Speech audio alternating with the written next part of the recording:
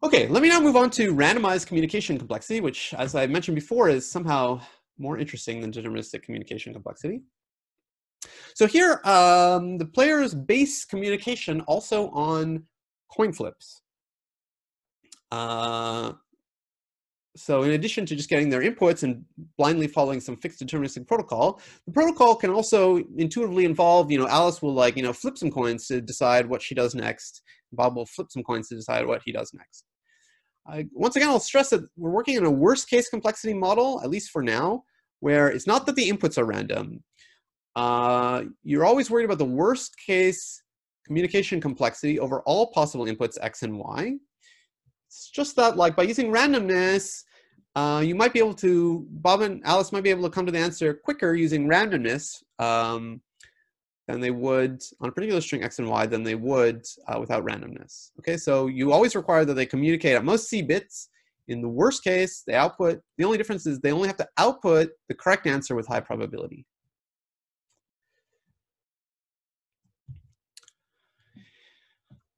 And actually, one important modeling question, whenever you're defining randomized communication complexity with more than one person involved, like in, let's say, interactive proofs, or in this case, communication complexity, is whether the random bits are public or private.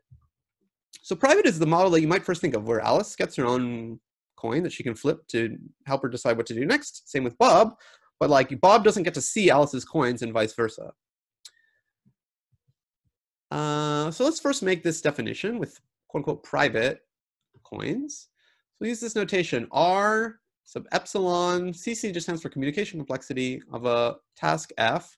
It's the number of bits needed to communicate on worst case input and worst case coin flip outcomes for a quote-unquote private coins randomized communication protocol that for any input X and Y gets the correct answer with probability at least 1 minus epsilon.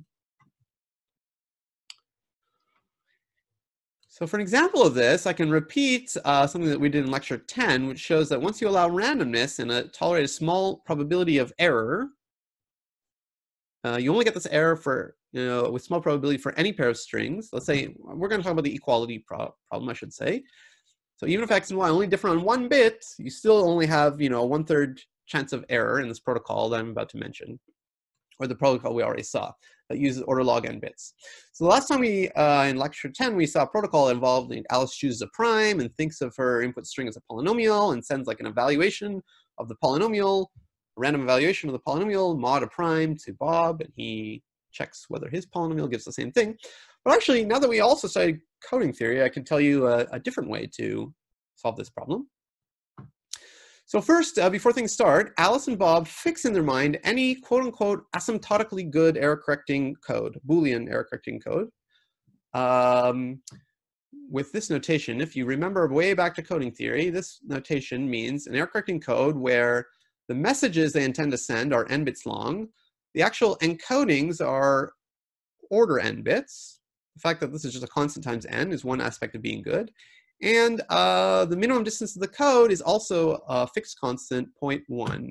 Actually, this should not say 0.1. It should say 0.1 n.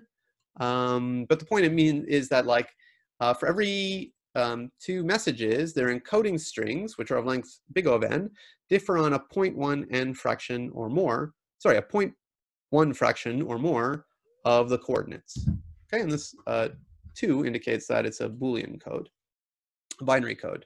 So they think in their mind like an error correcting code that has these properties, which, as I mentioned way back in lecture 11, exist. And now they both get to have a string X and Y, and Alice just imagines the encoding of her string in her head, encoding of X, and Bob imagines the encoding of his string, encoding of Y, in his head. And now they, again, want to check whether these encodings are the same or not. Okay, if these encodings are the same, then it was the same strings, X and Y. And if the original strings were different, then the encodings will be different. But not only will they be different, but since it's an error-correcting code, whenever you encode 2 distinct strings, you get 2 strings at Hamming distance, at least 0.1 n. So you sort of amplified it so that they disagree not just in maybe one position, but at least 10% of all positions. And then you're in great shape because Alice can now just pick a few, like constantly many random positions in her encoded string, send these positions I over to Bob together with the ith bit of her encoded string, and Bob checks whether they match up with the appropriate bits of his encoded string encoding of y. Okay, and since, it'll always match up perfectly if equality is true, if x equals y. If x differs from y, then the encodings will differ on at least 10% of positions. So I don't know, if Alice picks like 10 or 20 positions, the probability they'll all accidentally agree is going to be smaller than the target error of 1/3.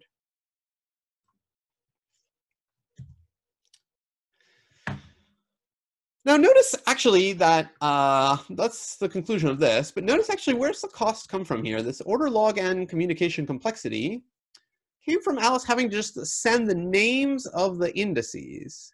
Okay, there are indices into this length order n string, encoding string. So just having to send the names of the indices costed order log n bits. Now, in fact, imagine a scenario where there was public randomness, which basically means that Alice and Bob both get to refer to a common public random string. Imagine like these random bits are written in the sky. They both get to look at the same random bits.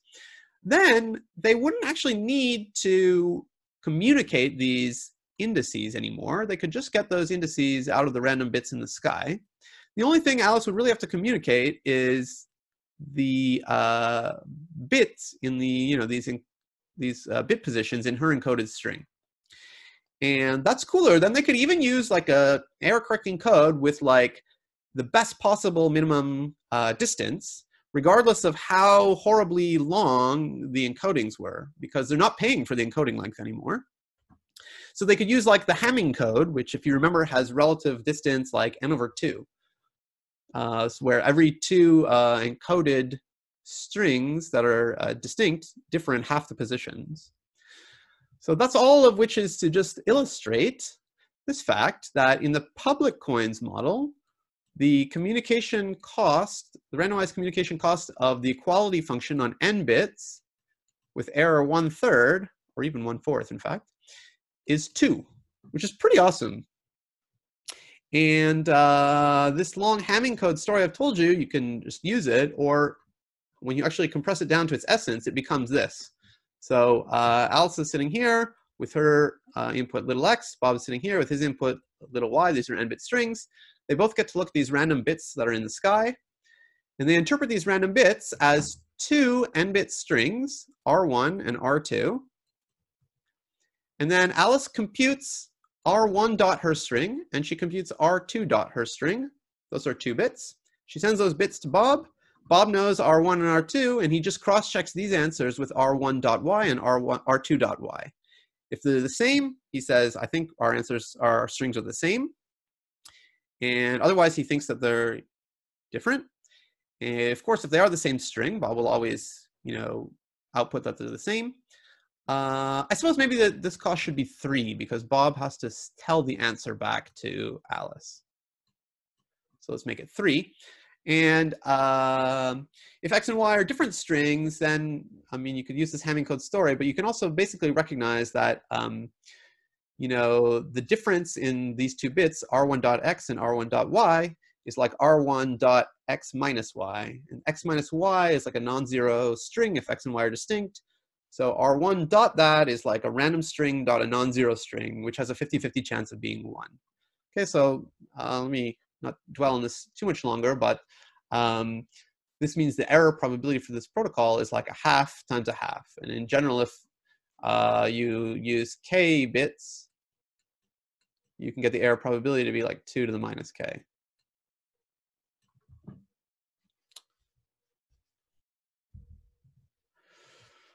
Okay, so now we've seen actually that it sort of makes a difference if you use public coins or private coins. In the private coins model, equality costs log n bits of communication. In the public coins model, it only costs like 2 or 3 bits.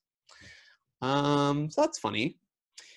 It's obviously the case that the public coins communication cost is going to be at most the private coins 1. because, you know, if you have a private coins protocol, you can simulate it with public coins just by, like, Allison will agree to use like the odd numbered bits in the sky for her random coins, and Bob will agree to use like the even numbered bits in the sky for his coins. But what about the reverse? I mean, this public coins model seems like a little bit wacky. It seems like you're cheating maybe a little bit if you use it. But in fact, it turns out you're not really, thanks to something called Newman's theorem. And Newman's theorem shows that given any public coins communication protocol, you can convert it to a private coins one with not much more error, plus delta error, using just an additional log n bits and another log 1 over delta bits. Okay, so if you think of like delta as like a constant, it's basically plus order log n bits. Okay, so in fact, you know, this gap between private and public for the equality problem of order log n bits is maximal. And since we don't care that much about order log n bits, that's generally considered like an efficient amount of bits, it basically means that we don't really care about the distinction between public and private coins. So we actually can settle on public coins and feel as though we're not cheating. We're really not cheating up to log n bits in our communication protocols. Let me not go over the proof of this in the interest of time, or maybe I'll come back to it after the class is over. But it's kind of a standard-ish de-randomization proof using Chernoff bound plus union bound. Here's the fast version of it on slides. Okay, so I skipped that proof, but let me therefore just say that in light of this, public coins is sort of the de facto standard model for randomized communication complexity. And now if you have a randomized communication protocol with public